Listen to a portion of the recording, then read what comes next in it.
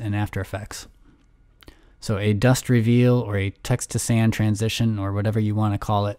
And we won't need any plugins for this. We can do it with the CC Particle Systems 2 effect. And with a bit of tweaking, you can get a variety of looks. You can do sparks or fairy dust, and you can make it so that the text disintegrates and blows away, or you can make it so that the dust actually reveals the text. And this is just one of 200 text effects that I made for a product called Creation Title Effects, which is a very useful tool for any After Effects user because it's full of all of these different styles for text. And the styles cover every theme, so you'll always have really nice looking text for all of your projects. And the 200 text effects are each on their own text layer, so you can just click on it to edit the text, and you can easily change the font, and you can customize all of the effects with slider controls on each layer. So it'll be a big time saver for you if you ever use text in After Effects, and you can check it out. It's at creationeffects.com, and it's called Creation Title Effects, and there's a link in the description. So onto the tutorial. I'm going to be putting in a lot of settings and a few expressions, and I recommend that you just copy as I do. Use the same settings, and then when you're all done, you can go back and tweak the settings to get whatever look that you're after. First thing I want to do is add some text, so I'll use my text tool. I'm going to type in Creation Effects, and I'm going to duplicate this layer. And the top one will be just the particles, and the bottom one will be the plain text. So I'll select the top one and I'll add my particle effect. I'm going to use CC Particle Systems 2. And you can see we've got a problem with the particles getting cut off at the edge of the layer. And there's an effect that can fix that. It's called CC Composite. And we want to put that before the particle effect. And you can see that expanded the alpha channel, and now we can see the particles. I'm going to open up some of these sections here so we can see all of the properties. And the first thing we want to do here is check the source alpha inheritance. And that'll make it so that the particles are only emitted from the letters. And you can see if I move the producer around, it fades and then gets bright as we go over the letters. And we can actually tighten that up a little bit by decreasing the radius X to 1. The radius is how wide our particle emitter is. So we can be very narrow width-wise, and then height-wise we want it to be at least as high as these letters. So for the radius Y, I'm going to put in 13. Depending on the height of your letters, it might be different from that. And then we want to animate the producer to go from one side to the other side. So I'll just put it over here at the edge of the frame. I'll type in 0. And make sure it's in the middle of our layer vertically, and go to the first frame and add my keyframe at the position property here, and then go forward about 1.5 seconds or however long you want your transition to last, and I'll type in 1920, which is the width of my comp. I'll hit the U key and you can see the 2 keyframes that created, and if you scrub through you can see the particles exploding off of the letters. We're going to need more particles than that, so I'm going to change the birth rate to 50. And the longevity, which is how long those particles will live before they fade away, we'll set that to 4 seconds. And I'll change the animation preset to direction normalized. The velocity is how fast these particles will explode off of those letters. And this is a very sensitive control, so we can use a small number. I'm going to put in 0.3. Inherit velocity will make the particles move with the particle producer. So they inherit the momentum of that producer as it moves across. We can set that to 40%. Gravity, you can see that the particles are falling down. That's because gravity is set to a positive number. But if we make it negative 0.3, the particles will float upward. Resistance, that's how much the particles will slow down after that initial burst off of the letters. And we can set that to about 20. Direction we can leave alone. Extra, that makes the particles spread out a little bit and add some randomness. I'll set that to 2. Particle type, we can keep that at line, but you can experiment with different ones if you want. Maximum opacity is set to 75%, which is too bright for me, so I'm going to put this at like 22%. And for the color, I'm just going to sample the color of the text for both the birth color and the death color. And I'll make the death color a little darker.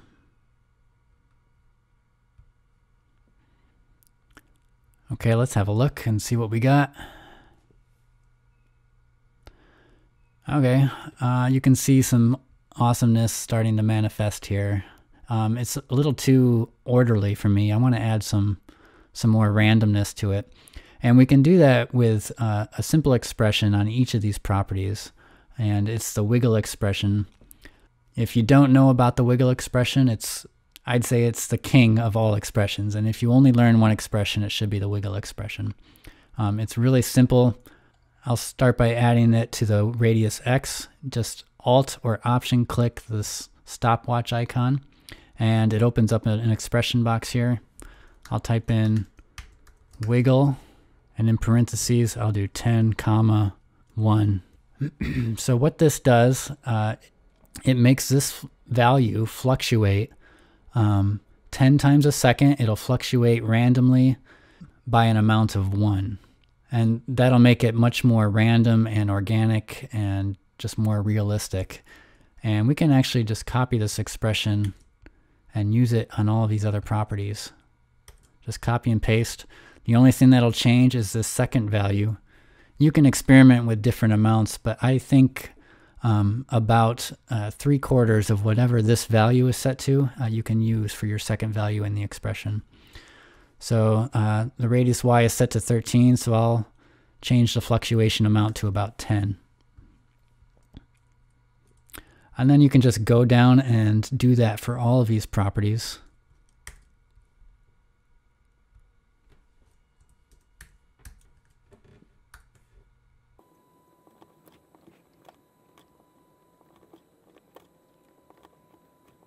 And you can even add a wiggle expression to the color properties here. But when you use a numeric value on this property, it's going to be very sensitive, and you can see we've got kind of this party going on with our particles using all these different colors. And that's because we have it set to 1. So we want to use a very small number like 0.1.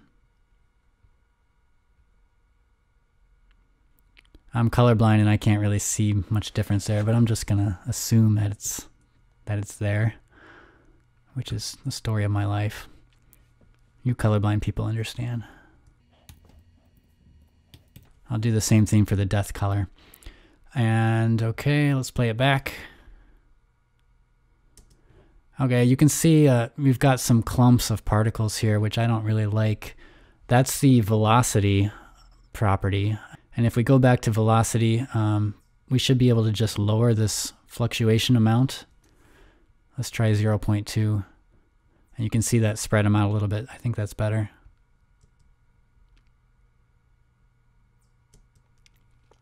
So you can see we've got some particles floating at different speeds, going different directions.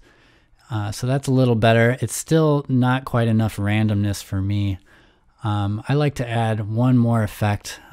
It's my favorite effect. It's called turbulent displace. And let me change the evolution and you can see what it does.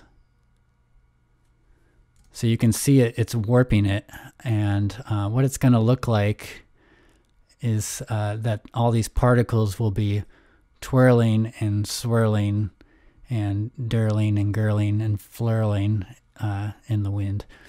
So we just need to make some changes to these settings first. Size, we can leave it at 100. Amount, we'll make that 35. Complexity can be 1.5. And the evolution, we want that to just keep changing continuously. You could use keyframes. I'll just add an expression, time times 120. So every second, it'll add 120 to the value. And what we can also do is move the turbulence so that it moves upward with the particles. So the evolution will keep changing, but the turbulence, that distortion mesh, will be moving upward with the particles as they float up. And that's the offset turbulence property here. And we can make that move up with the particles with an expression. First, I want to see how fast these particles are moving. So we can just estimate that it takes about 2 seconds for these particles to move to the top of the screen. So I'll add an expression, value minus opening bracket 0, time times 300, and close the bracket. And that's kind of just like our other expression. Sorry, typo. So it's like this expression, it just makes one value, this y value will continuously increase, which will move the turbulence upward in this direction. And one other thing we want to add to this turbulent displace is a very simple expression on the random seed. Random seed just randomizes the distortion with each new value that you put in here. I'm just going to set this to index. And index is this, the layer number. So now, as we duplicate this layer, and I'll tell you why we'll do that in a second, the warp will produce random results on each layer. Let me duplicate it 3 times. So now, with each layer, we've got different warp results and different wiggle results, because the wiggle expression is going to yield different results on each of these values with each new layer. So what that does is it adds multiple layers of particles, and they'll each be going different directions, and it's just going to add depth and realism to it, and also make it a little brighter so we can see the particles better. So let's have a look at what we got. So that's looking pretty good. We're almost done here. We still have to animate the text to reveal itself with the particles. So you can see these top layers are just the particles, and the bottom layer, when I isolate it, is just the text. So we can reveal the text with a linear wipe effect. And set the feather to about 50. And then all we have to do is animate the transition completion. And I'm going to reveal the keyframes for one of these top layers, and we can use these as a guide. So I'll go to that first keyframe and add a transition completion keyframe at 0, and then go forward, to that second keyframe we made and add a new keyframe here at 100%. And if we go through, it looks like there's a little bit of a gap between the particles and the text becoming visible. So I'm just going to grab these and slide them over 1 frame, and wrong direction, sorry. I had a 50-50 shot. Okay, so that looks a little better, because you don't want the letters to disappear too soon. One more thing I would do is add a sand texture to the particles, especially areas like this that are just a solid color. They could benefit from a sand texture. So you could use a photo if you want. I'll just make one really quick. I'll add a new solid layer. I'll call it sand texture. And I'll add a fractal noise or a turbulent noise effect. And I'll lower the scale all the way to 1 and increase the contrast a bit. That should work. In order for this to work, we have to pre-compose this layer. So with the layer selected, I'll go to Layer, Pre-compose, and move all attributes into the new composition.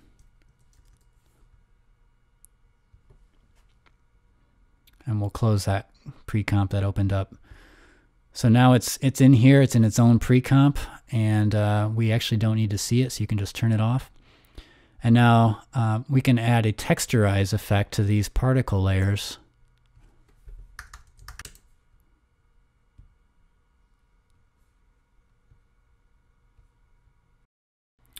And we want to set the texture layer to the sand texture that we just made. And you can see now it added a little sand texture. Whoops, I've got two texturize effects here. I'll delete one. We'll just copy that and put it on these other layers as well.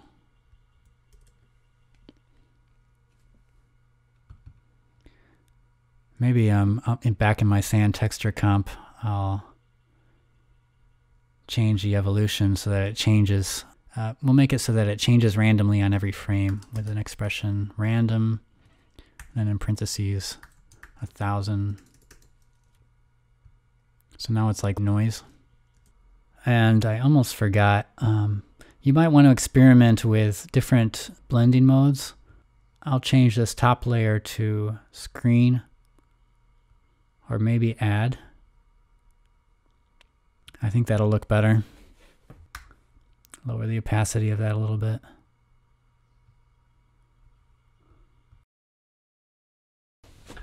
So there you have it.